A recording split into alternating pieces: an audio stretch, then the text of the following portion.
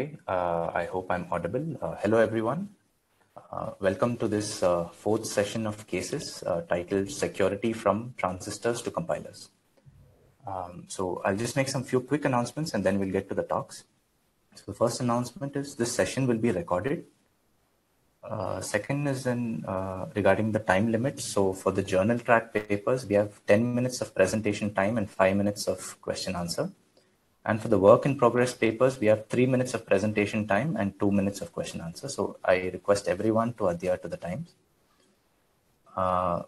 Regarding the question answer session, you are highly encouraged to orally ask your questions. So please raise your hands during the question answer session and I will invite you to ask the question. For those who still prefer typing the question, you may also do that in the chat box. And I'll read out your question, but I would prefer that you ask it yourself. And the attendees at Shanghai, if you have any questions, you may please approach the local coordinators and ask your questions. So without further ado, let's go to the first talk. So let me introduce the first speaker.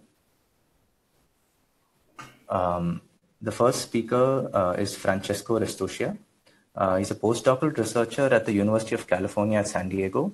He received his PhD in computer engineering from Scuola Superiore Sant'Anna Pisa in 2021.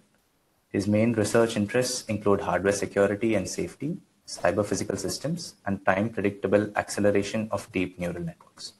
So let's hear the first talk. I believe it's a recorded one. So Ali, may please play the video.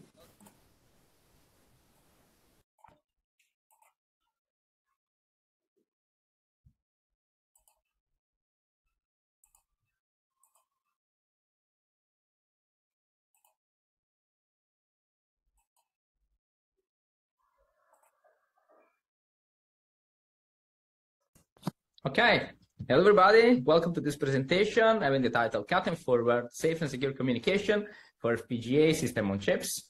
I'm Francesco Restuccia and I'm a postdoctoral researcher at the University of California, San Diego, and I've done this work in collaboration with Professor Kastner, which is also with the University of California, San Diego.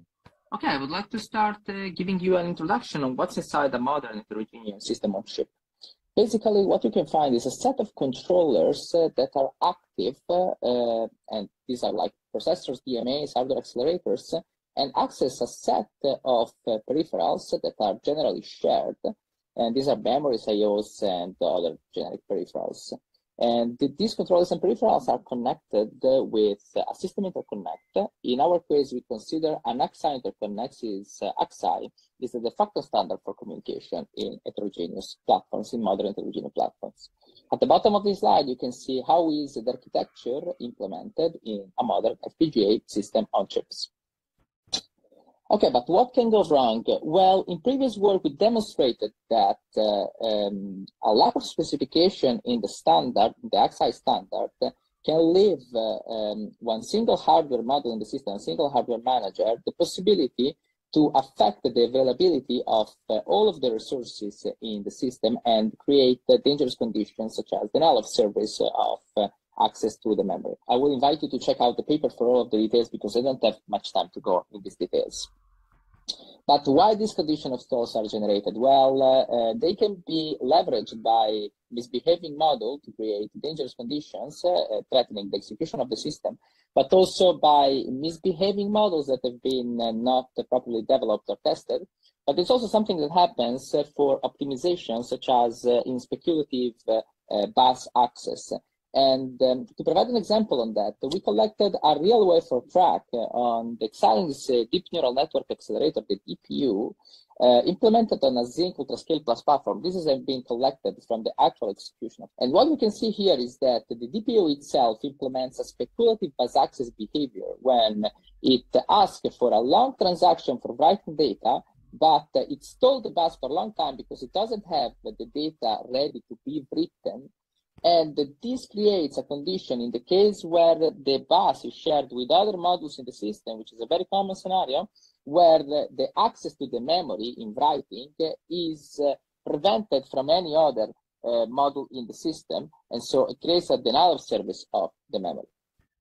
So the impact, it's on security, of course, because it endangers the availability of the shared resources and it's exploitable for denial of service attacks. But also safety, because it creates circular dependencies among controllers and it broke the isolation among the controllers. But also on performance, because the performance are lower than expected and there are cycles wasted on data channels. So we investigated the source of this problem, and we found that the source of this problem has to be found in the typical switching method implemented in AXI interconnect for high performance, which is cut through, plus the AXI protocol definition, which states that the write data must be propagated in the same order of the request per transaction. So what happens basically is that in this kind of scenario, the hardware modules are trusted to provide quickly all of the data after submitting a request for transactions and leave the bus to the other hardware module in the system. However, this can be leveraged for creating dangerous conditions. There are some solutions available to prevent this issue. The first one is called the access stall monitor on the left. Unfortunately, the limitation of this solution is that it requires the application of a worst case analysis, and so it's applicable only to periodic and fully disclosed workload. There is another classical switching methodology called storing forward that can solve this problem. However, it has high impact on resource and performance. So there are entire classes of applications that are left uncovered, such as best effort and mixed critical applications, but also applications with the area and latency constraints. So we aim to a solution that can be configured on the performance and area impact, and it can also be applicable to any workload. And this solution that we propose is called cut and forward, that is a novel switching methodology to be integrated in an AXI interconnect. It is AXI compliant, so it's fully transparent to the network and resources, and it can be implemented inside an interconnect without any required any modification into the other parts of the system. So why should we use cut and forward? Because it can combine low latency propagation and low area footprint of cut-through with the safe and secure bus communication for any workload of storing forward. That's also why the name cut and forward. And it's configurable on a target application through the cut and forward parameter C. Very briefly, how cut and forward works. It is configured with the parameter C, and basically cut and forward itself waits to propagate the request for transaction until it has buffered at least the C data words internally. When the C words have been buffered, the cut and forward generates a sub request for C words, so it books actually the bugs only for the C words that have already been buffered. And the buffered C words are propagated without any stall. And in parallel with the propagation, the following words provided by the module the other module can be buffered internally. So it creates a condition of pipelining between data validation and data propagation. Also, there is the B responses are merged to be compliant with the AXI standard. I invite you to check out the paper for the full details because I don't have much time here to go in deep detail.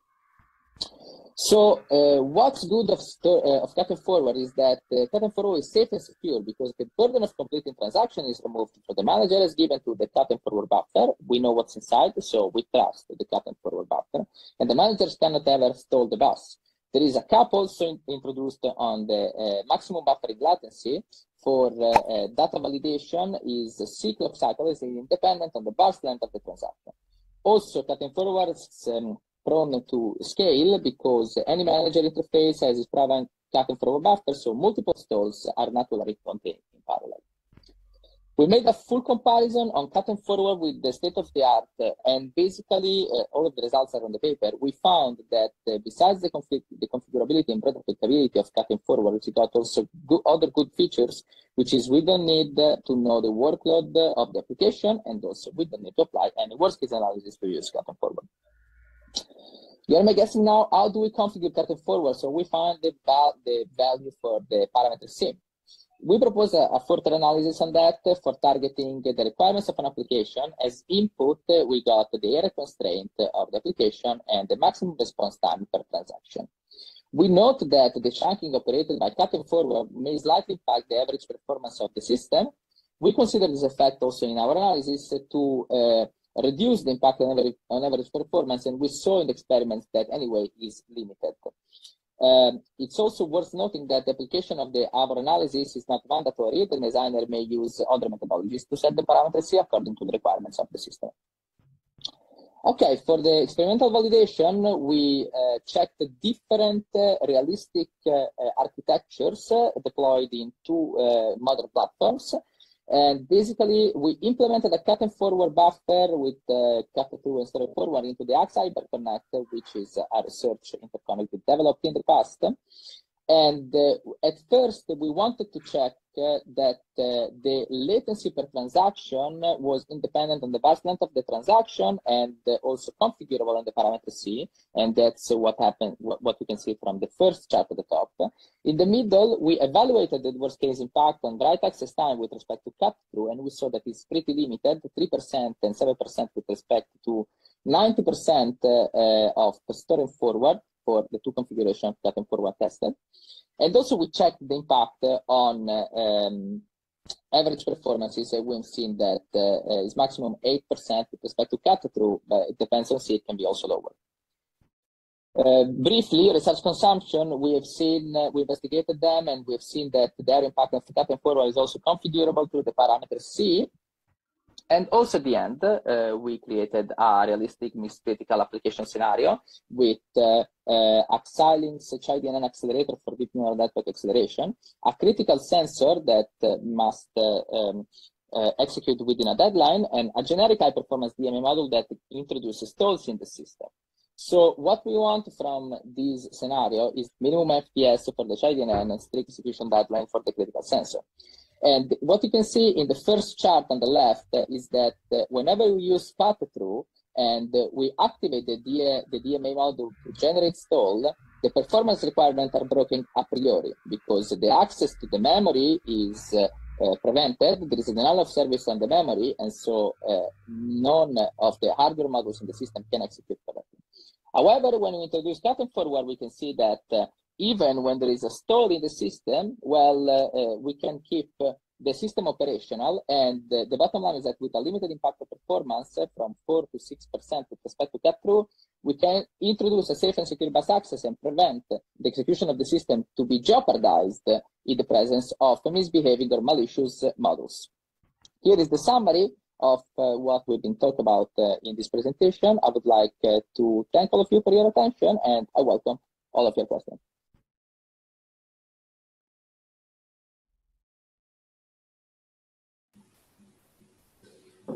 Hi, that was a very interesting talk. So is the speaker available to take questions? It appears not. Ali, can you confirm?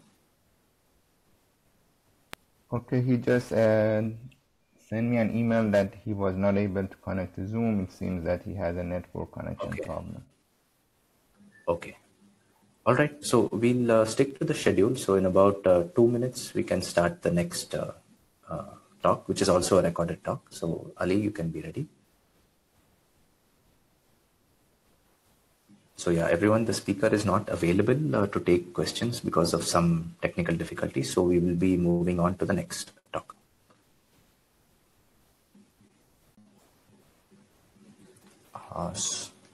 Our next speaker is Priyanka Panigrahi. So Priyanka is currently pursuing her PhD in the Department of Computer Science and Engineering at IIT Guwahati, India. Her research interests include compiler security, embedded software, and security verification. She has won the Qualcomm Innovation Fellowship India 2022. She is a student member of IEEE. So we welcome Priyanka to present. I believe it's a recorded talk. So Ali, please begin the video. Thank you.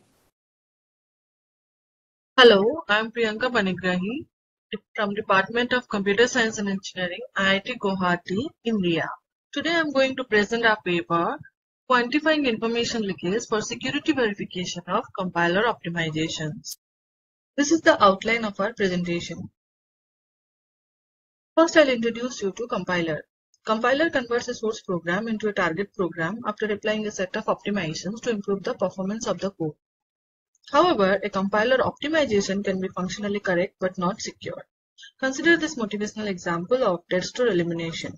So in this example, program S reads a password, uses it, and later it is cleared from the memory. However, when compiler applies optimization, it will consider the statement x equals 0 as a dead store, and it will remove it and generate program T. If you analyze the security, now the password is leaking through variable x in t, which was not there in x. Thus, DSC is functionally correct but not secure. So from this motivational example, you can conclude that a compiler cannot be trusted as it does not preserve the source level security. We found in the literature there exist methods to secure a specific optimization like dead store elimination, single static assignment, and also we proposed a secure register allocation in LLVM framework. We also found that in the literature there are methods exist for secure compilation. However, there is not much study on security vulnerability due to compiler optimization. And also making individual optimization secure is not the solution since compiler applies hundreds of optimization. We also found that in the literature there is no method exists which considers all the optimization techniques as a single unit and validate the security between the source and transform program. In the literature, there is a primary method to quantify the leakage in a program, that is taint analysis. Taint analysis basically extracts the dependency chains between a vulnerable statement and its source of vulnerability. Consider this example in which variable h is tainted or sensitive type and all other variables are non-sensitive type. So in this code motion, the statements B and C is moved inside the conditional block. The first problem with taint analysis is under-tainting. Under-tainting completely ignores the implicit flows. So this causes false negative because the variable C is leaking the high input edge, but under-tainting cannot capture this. The next problem with taint analysis is over-tainting. Over-tainting taints all the variables defined inside a tainted condition. So this causes false positive because B is not leaking any information about H. So the issue with taint analysis is it either under-approximates or over-approximates the leak due to the implicit information flow. Therefore, we need a precise analysis of implicit flows in control block. Taint analysis is also performed on loops. Consider this example of loop. Here, the password is a sensitive information. In the first iteration, variable A is leaking password. In the second iteration, variable B is also leaking password. However, there is no other possible leak in further iterations. Thus, this is what we are calling, we need fixed point of information leakage for loop. We found that in the literature there is no method exists which handles multiple paths inside loop, and also there is no method exists which considers the implicit leak due to a loop. In our problem, we consider input variables are either of high security type or low security type. High security implies sensitive information and low security implies non-sensitive information. And program variables are always of low security type. In our threat model, we assume that attacker has always access to the executable code but not the secret data. And the attacker's goal is to get information about this secret data. Our problem statement is quantification of information leakage in a program for compiler optimizations. So our first objective is to develop a sound approach for quantification of information leakage in a program which will reduce the over-approximation of implicit leaks in the context of compiler optimizations. So for the method of quantification, we need a leak propagation vector to measure the leak in a program. We need to analyze the implicit leak precisely, and we also need an approach to find the fixed point for loops. And then finally, we need a scalable method which will find the overall leak in a program. So we proposed a leak propagation vector which measures the leak in a program. So the leak propagation vector is represented as delta M, where M is the program, and it has two elements. The first element C is an X-bit integer where X is the number of high inputs. So the first element C represents the leak of high input due to the condition of a branch. So whenever there is an influence of high input in a condition, the corresponding bit is set to 1. The second element is a set of integers n1 to nk for each variable, where each integer is of x bit, and which represents the leak of high input through a variable.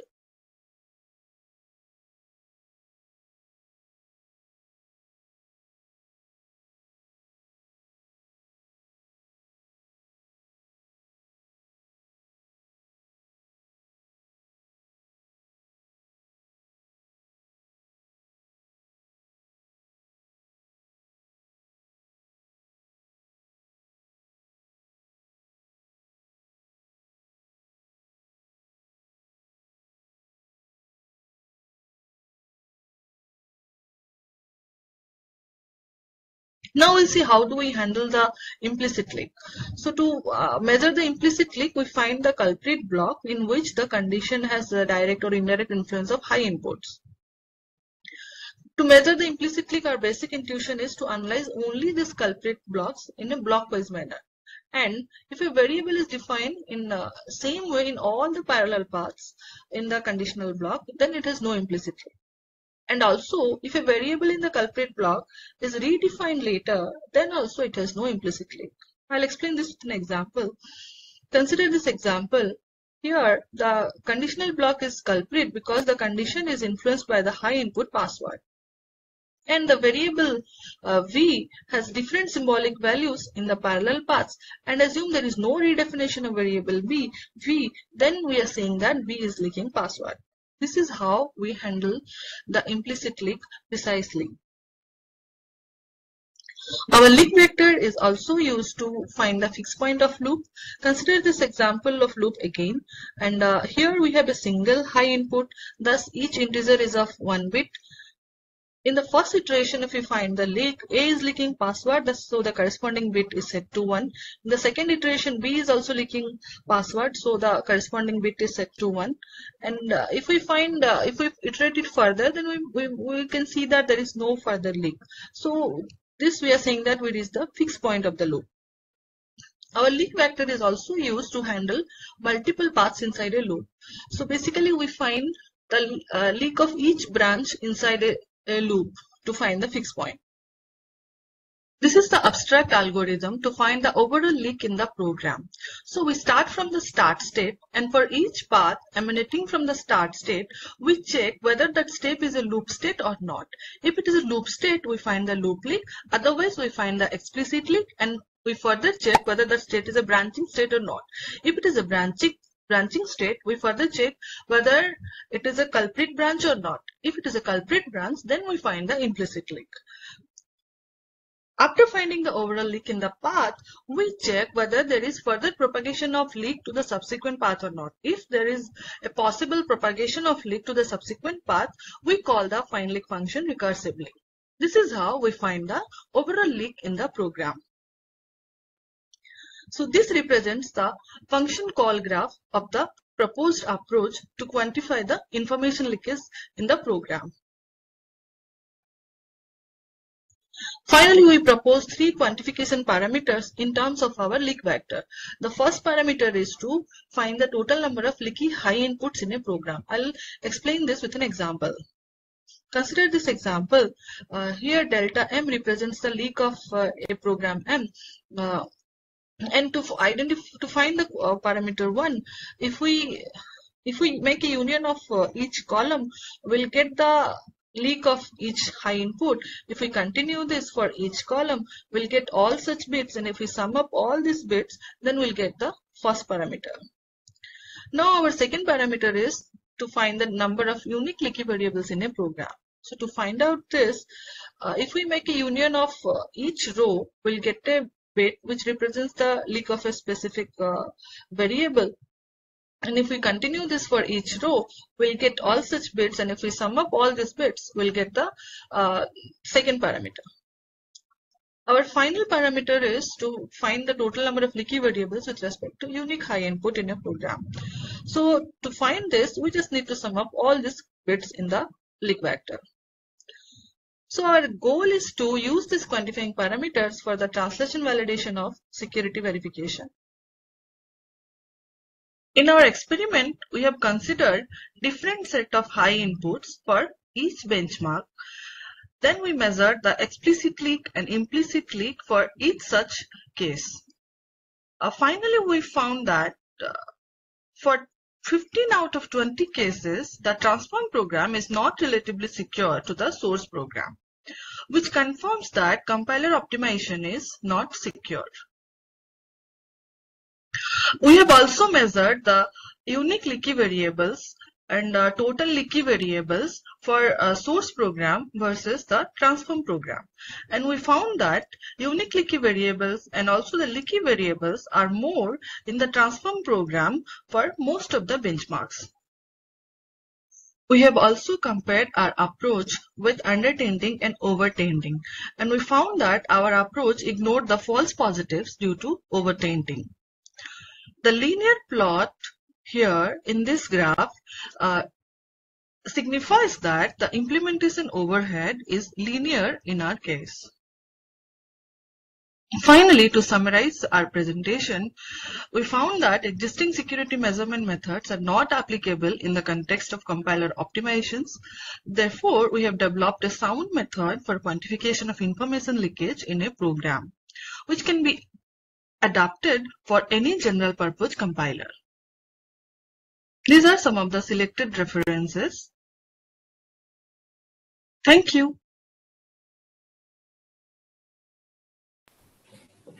Okay, that was another very interesting talk. Thank you, Priyanka. And I believe Priyanka is available to take questions. So anyone in the audience wishes to ask a question? Okay, I believe someone at Shanghai wishes to ask a question. Hello, Ricky. Can you hear me? Yeah, I found Hussam who is being muted. We in person audience have questions. Yeah. Please. Here. I think you can hear. Yeah. I hope you can hear me. So quick question. So my question is your okay, can you hear me? Yeah. Yes. Okay, cool. Okay, so my question is the approach cares about the source or the cause of the leakage? For example, if there is no leakage in the source code, but there is a leakage after the compiling, is the approach consider about this situation?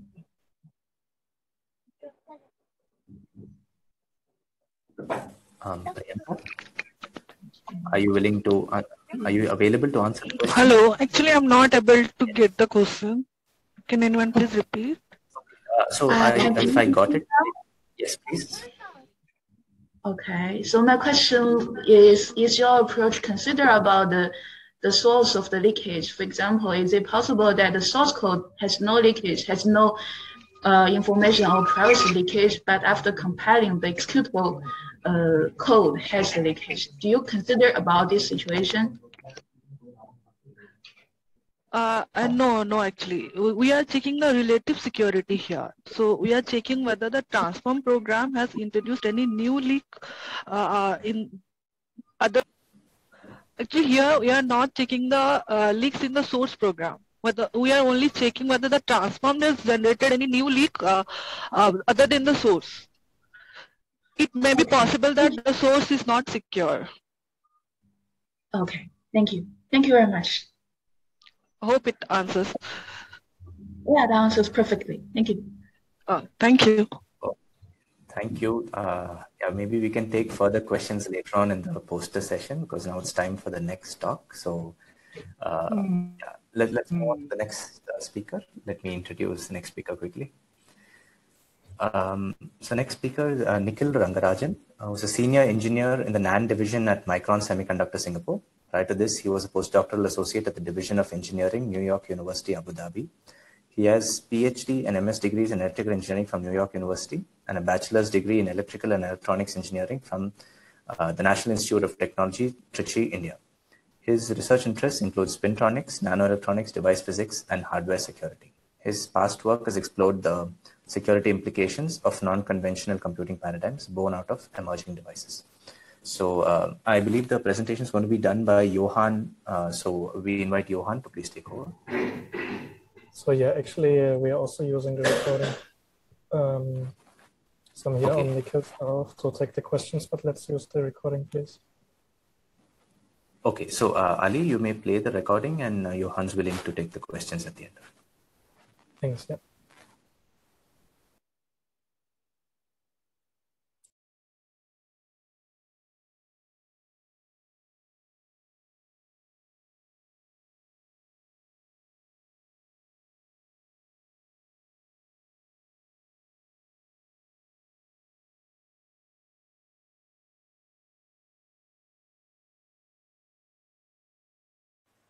Hello, I'm Dr. Nikhil Rangarajan, and today I'm going to talk about our work, a novel attack mode on advanced technology nodes exploiting transistor self-heating.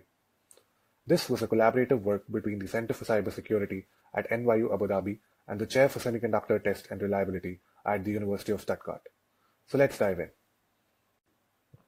The outline of this presentation is as follows. Firstly, I'll briefly talk about the background associated with self-heating and related phenomena in scale transistor topologies.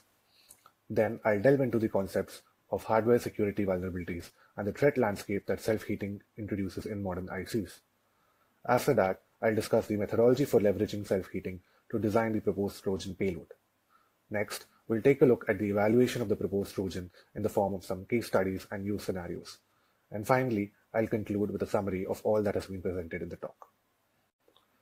So first, let us talk about the origin of self-heating and how it manifests in FinFETs. Self-heating is caused by a combination of factors, notably the limited silicon volume for heat dissipation in confined transistor geometries and the low thermal conductivity of high-K gate oxides. As you can see in the top figure here, planar transistors have a larger volume and hence many paths for the heat to dissipate. However, for the FinFET in the bottom figure, the heat dissipation volume is quite limited due to the fin structure and the gate all-around topology. The primary mechanism responsible for generating this heat in the first place is the carrier-phonon interaction in the channel, as seen here. The thermal profile of a FinFET due to self-heating looks something like this. As you can see, there is a considerable increase in the temperature of the channel due to the confined channel geometry, especially near the drain-to-channel junction, where exaggerated electric fields are prevalent. Okay, so how do we model the self-heating that occurs in advanced FinFET nodes?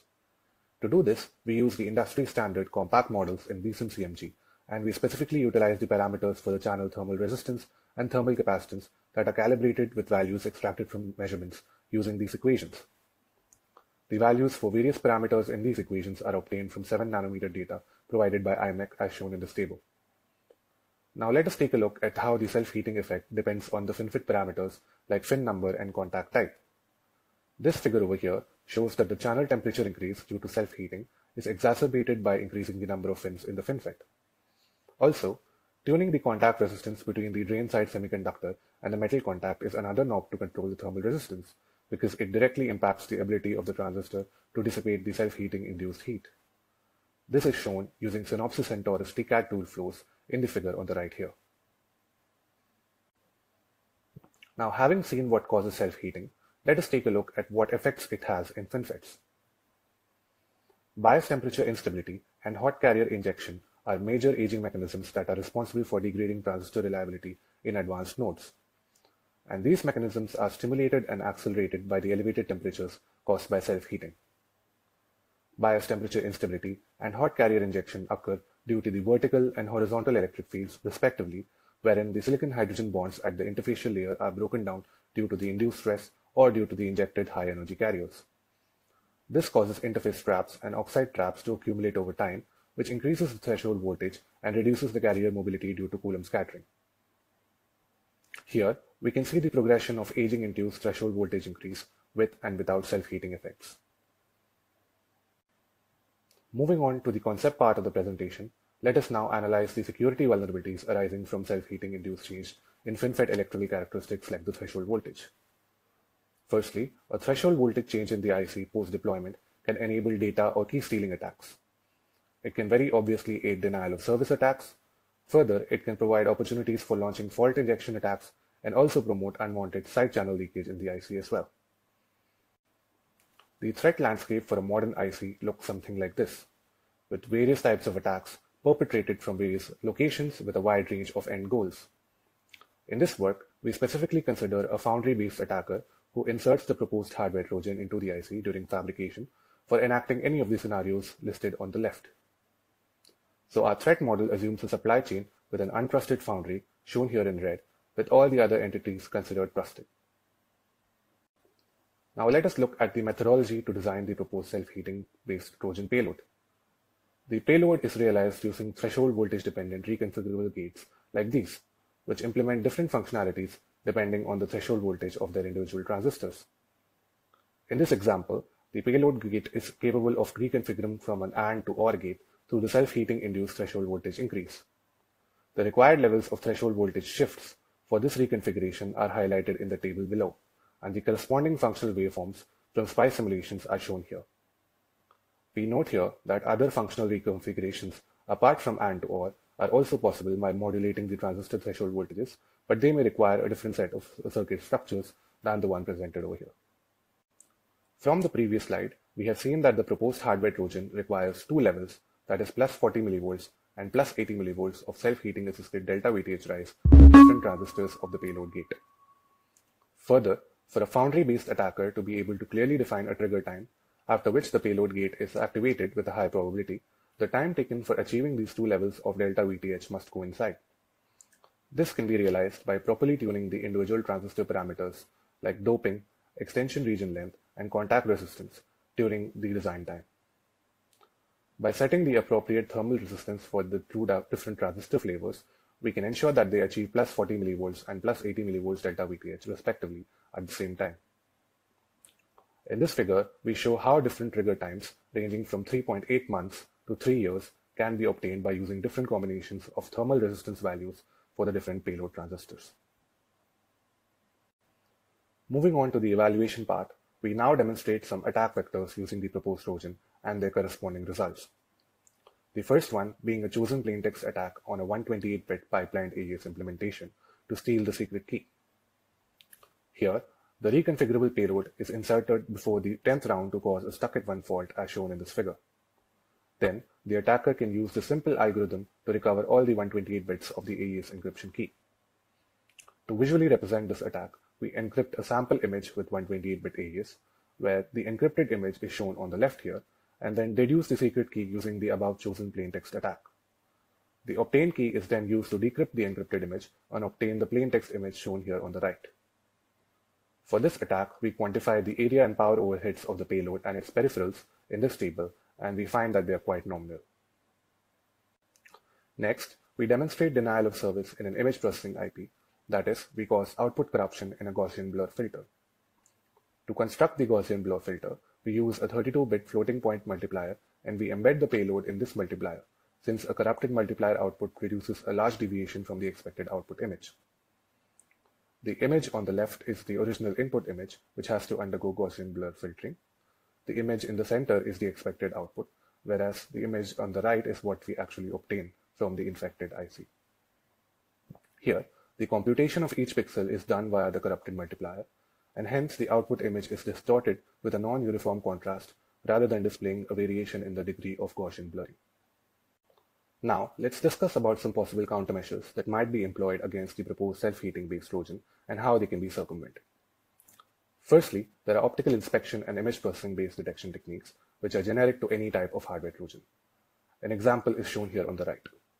These can be quite effective, but they are cost and time intensive for larger samples.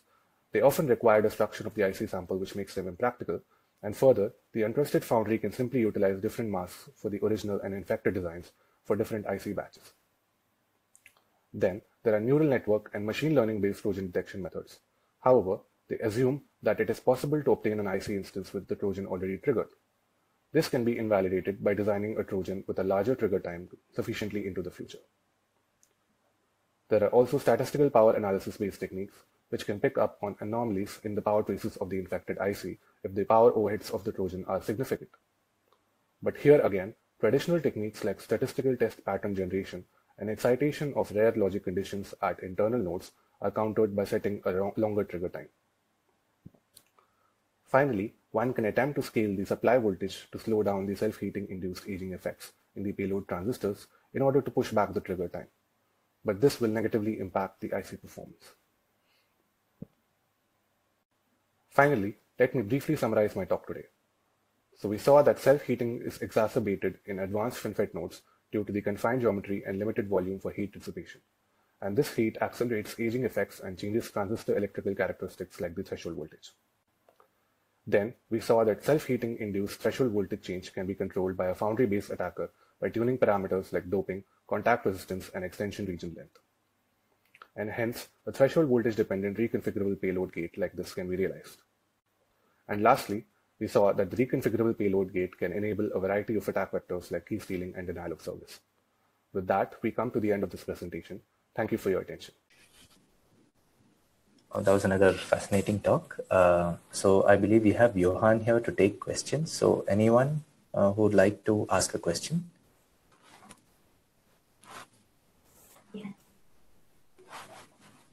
Yes, is there someone asking a question? Yes.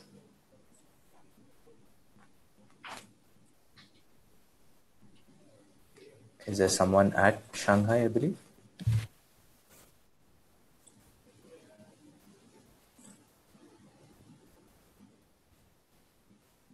Okay. So maybe I'll ask a quick question, Johann. So, Sorry. Shanghai, I think Shanghai has questions. Okay. Let's take the question from Shanghai. I saw some pictures of the simulation of the heat pictures. I want to know what software the author used in this paper to do this simulation of this heat simulation. Yes, thank you. Right. So this is based on a multi-physics simulation using commercial tools and Synopsys Centaurus in particular. Okay, thank you.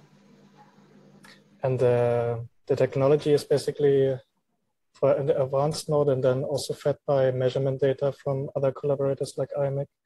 So we try to be as realistic as possible for even these advanced geometries. Okay, thank you. Thank you.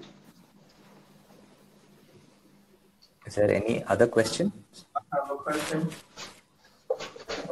I see you advanced technology nodes. And I want to know have you tried other nanometer like you put on FinFET. I want to know if your method can work better on other technology nodes. Okay, so if I understand the question, you're asking if the idea of this self-heating Trojan will also work for different technologies, correct? This is my understanding. And yes, it will work. So in the paper, for example, we've also shown some examples how self-heating will be an issue with nanowire geometries. So we have FinFET geometries as well as nanowires, which are somewhat similar, if you will, but still quite different in the low-level geometries. So I think the general answer would be yes, for advanced technologies, it will be an issue. For older technologies, not so much. But in the end of the day, what we're looking at is aging-induced changes in the threshold voltage. So it doesn't have to be even heating. It could be any other mechanism as well. Thank you. Thank you. Okay, so I think that's all the time we have for questions now, but I encourage the audience, to meet up with Johann later on, maybe at the poster session, and ask further questions. So I'll quickly go over to the next speaker. So thank you, Johann. Thanks.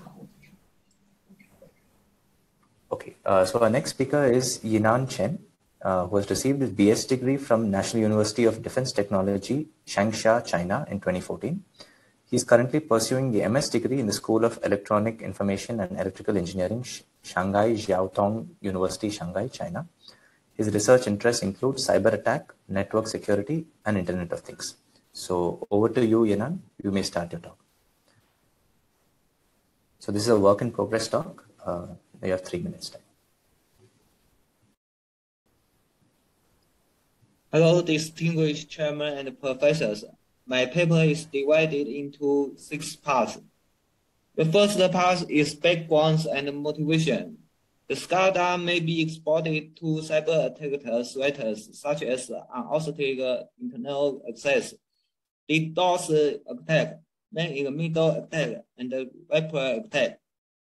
We propose three loyal IDS defense systems for power system SCADA networks. The first layer is access control, which must realize the separation of data and control. The SDN service helps us achieve the objective.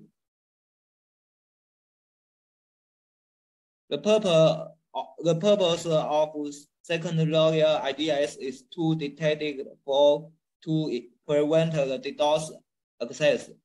We need to develop for detections software to identify the four events, which are divided into three kinds: normal events, and the DDoS attacks. The third layer of IDS must solve the problem that SCADA may suffer the man-in-the-middle attack and the wrapper attack. We propose an end-to-end encryption method, which is based on a hardware module called the SDTU. The three-layer IDS model integrates access code control for detections and the password authentication functions. The whole IDS works together, and there is no single point fails problem. We take a reliable test system, IEEE RTS 179 as an example. We assure 6 scenarios to verify the experiment. We can obtain a conclusion that in case of cyber attacks, the three-layer IDS model has the best reliability. In future research, more cyber attacks scenarios on cyber SCADA in power systems will be analyzed. A more comprehensive SCADA reliability evaluation model will be obtained. Thank you. Okay, thank you, Yanan. Are there any questions? Yanan's here to answer any questions. Anybody at Shanghai? Anybody online?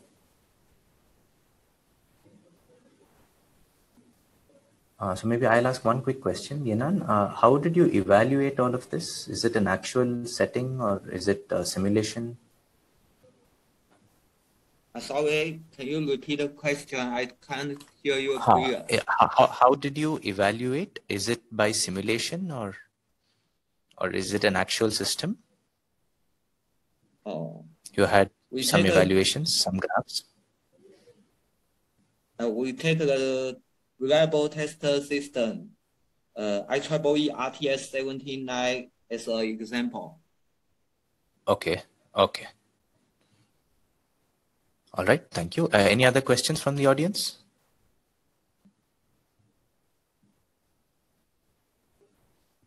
Okay. It appears no. So thank you, Yanan. Let's move on to the next speaker. Let me introduce the next speaker. Yeah, I apologize if I'm mispronouncing any names. So the next speaker is Johann Wang, who has received the B Engineering and PhD degrees in Communication and Electronic Engineering from Zhejiang University in 2006 and 2011, respectively. He's currently a professor at Zhejiang University, recipient of the PDP 2015 and VLSI SOC 2014 Best Paper Awards. He was a special session chair of NOCS 2018, Steering Committee of NOCARC 2014 to 2018, and TPC chair of ICCS 2021. He also served as a guest editor of the Mathematics Journal and Microelectronics Journal. His research interests include many core architecture, power efficient architectures, optimal control, and NOC-based systems. So over to you, Johann. Thank you for a nice introduction. Can you see my screen share? Yes, we can see your screen. Okay, thank you. Hello, everyone. Today, the topic is the evaluation of the on-chip thermal cover channel attacks. This is our line. And in this work, we will evaluate the impact of different line coding and modulation methods on the thermal cover channel attacks. Specifically, we will evaluate the bit error rate and the throughput of the thermal cover channel attacks. And this is the block diagram of the thermal cover channel attack.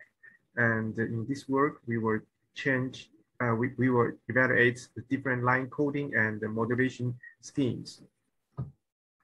For the line codings, we will choose return to zero code, which is short for RZ code, and also the Manchester code. And for the RZ code, it has to hit for a time of gamma, and then it will need to cool down to the original temperature inside a symbol length. And for the Manchester code, we will use a classifier to decode the signal. And for the modulation methods, for the ASK, we will use the amplitude of the temperature to encode the bit 1 and 0. And for FSK, we will use the frequency to encode the 1 and 0. And also with PWM, we will first modulate the signal into ASK and then to modulate it into a pulse wave to form the PWM signals. So this is the experimental results. We do every experimental result. We perform all the experiments on a real machine, and we tried different combinations of the thermal cover channel attacks scenarios. So this is like a design space exploration. So here we evaluated the 13 different scenarios. And here we have some preliminary results.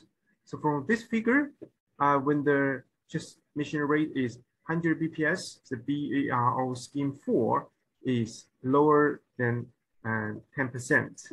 And also from this table, it showed that the band path, which means higher frequency schemes, has a lower BER compared to those of the baseband schemes. Okay, thanks.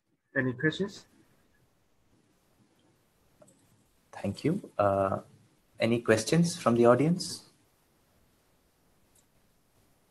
I do have a question. Okay. Yes. So in your study, what assumptions do you make for the accuracy of the sensors? Like, do you rely on commercial products, or do you just keep it generic? We will use, in this experiment, we use the commercial ones. So the resolution is about 1 degree. 1 degree only. Okay, that's okay. I thought the sensors would be already offering higher resolution. That's interesting. Yeah. Thank you. Thanks. Okay. Thank you for that talk. Are there any other questions before I move on? I don't think so. Okay. Thank you for your talk, Johann. I'll move on to our last speaker, who I think is at the venue. So let me quickly introduce the speaker. So our last speaker is Sheng Chen, who has received the BE degree in Integrated Circuit Design and Integrated System from Shandong University, Jinan, China in 2021. He's currently pursuing the ME degree in Information and Communication Engineering with Shandong University, Qingdao, China. His current research interests include lightweight cryptography, cryptographic hardware, and communication security. So over to you. Yes, can you hear me? Yes, we can hear you fine. Hello? Hello, everyone. My name is Chen from Shandong University in China. I represent all the authors of the article and introduce our work briefly. Today, our topic is towards a smaller than green stream size optimized FPGA implementation of Fruit 80. Driven by the development of IoT, a large number of embedded devices have been applied in real life. However, due to resources constraints in IoT, for example, power and computation resources, most standard encryption algorithm cannot be directly used. So we should find effective implementations of lightweight ciphers. In our paper, we choose Fruit 80 stream cipher because it has some attractive features, small size and high security level. It is very promising in IoT applications. We propose two architectures for different performance requirements. The first one is the area optimization architecture. We integrated the update logic of different stages of Fruit 80 into functions and used multiplexers to implement multiple branches. Besides, we use shift register lookup table to optimize the feedback shift register in Fruit 80 to save resources. It's worth noting that we should guarantee the ratio of lookup table and flip-flop to meet the requirements of configurable logic blocks in FPGA. The second one is the speed optimization architecture. The general parallelization strategy is duplicating the feedback functions. However, it will lead high latency because of the reuse of feedback structure. So we propose a hybrid strategy to separate the filter function from the feedback logic. Before producing keystream, our cipher core updates in serial. After this, the feedback function updates many rounds in one clock. Finally, we come to the results. Our area optimization architecture only requires 35 slices on 3 series FPGA in Stalin's. 9 slices smaller than that of Green. But for the speed optimization architecture, our design can reach 7.74 billion bits per second. It's more than Green version 1.16. That's all of my speech. And any questions?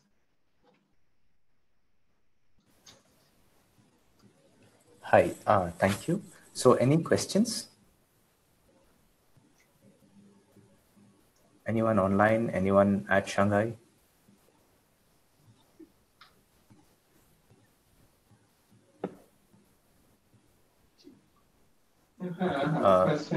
Yes, there is a question in the audience.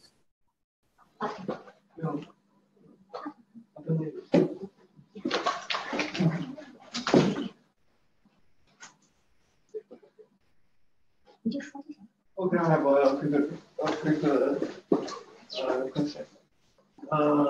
Can you repeat why do you use 18 bit? 18 Fruit 80 here.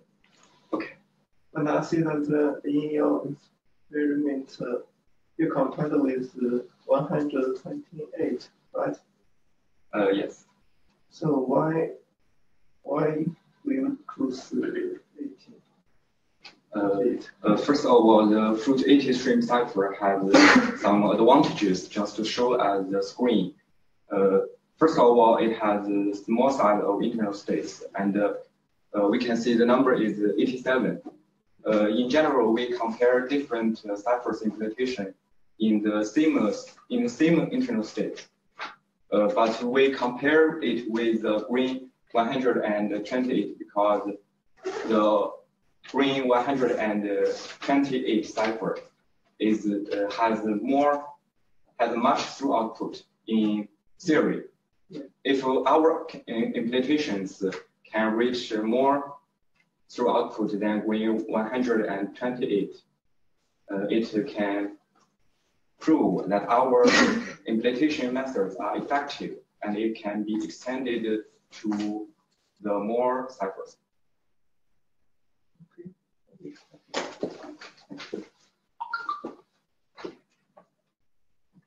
Okay, are there any other questions? Okay, all right, so thank you, Shengchen, and thank you everyone. So that was the last speaker in this session. It was a very, very interesting session. I encourage everyone, the speakers as well as the audience, to please attend the poster sessions at the Bund, where you can meet the authors and ask further questions. So thank you everyone for attending Cases 4. We have come to the end of the session. Thank you.